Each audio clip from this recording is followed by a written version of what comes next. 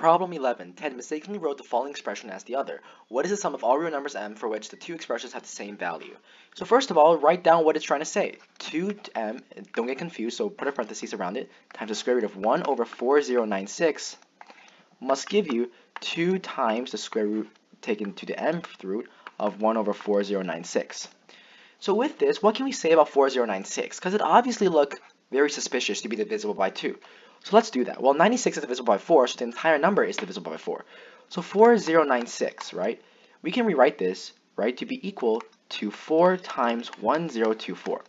Now, 1024 should be a very special number that you should remember, because 1024 is the same thing as 2 to the 10. Now, 2 to the 10th power times 4 is times 2 squared. And the same bases multiplied together, we add the exponents. So that's 2 to the 12. So we have rewritten this in terms of a power of 2, which gets much easier, because now we can say this to be 2 to the m times the square root of that number. Now, one property of logarithms, which is that the root of a to the m taken to the nth root, can be rewritten as a to the m over n power. If we were to have this formula, then we can say that this is equal to 2 times negative 1 over negative 12, because it's a fraction, taken to the half root, which must be equal to 2 to the first, right, times the negative 2 to the negative 12 taken to the 1 over m root from the given formula. So same basis, and we add the exponents.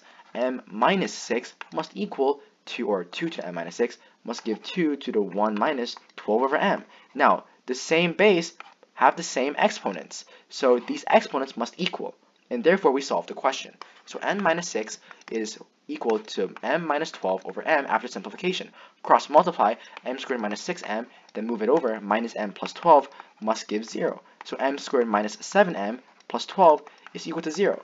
Now, by Vieta's formula, which basically relates the roots together, it says that for a quadratic equation, the sum of the two roots must equal the negative b over a. Negative b being the coefficient of ax squared plus bx plus c is equal to 0. So the b is this b right here, and the a is this a right here. So in this case, the b is negative 7. So b of negative 7 of negative is 7. Divided by a, which is 1, gives 7. So our final answer is 7, because that's the sum of all the roots, which are m. Therefore, your answer choice is answer choice C.